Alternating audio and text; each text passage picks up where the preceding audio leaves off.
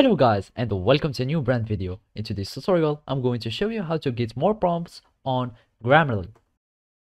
So now, all you need to do is to open your web browser and then we will need just to search for the Grammarly Inc. And then we will need just to go to this first link and we go to Grammarly here.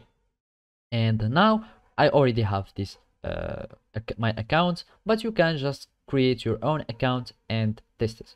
So now the tool that we will need to have is the Grammarly Go. It is the tool that it is using AI, and basically you will need just to have early access, and for that you will need just to have the Teams subscription.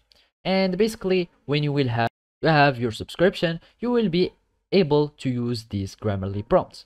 So basically you will need just to have this icon and you click on it, and basically you will be able to generate and have as many prompts as you want and with any voice that you want. So basically you will need just to have your early access for the Teams, or just go for your subscription. So basically you can go to your account and then you will need just to go to your subscription section, and then you can have your business or the team subscription. So basically this is how you can do it. Thank you for watching and see you next time.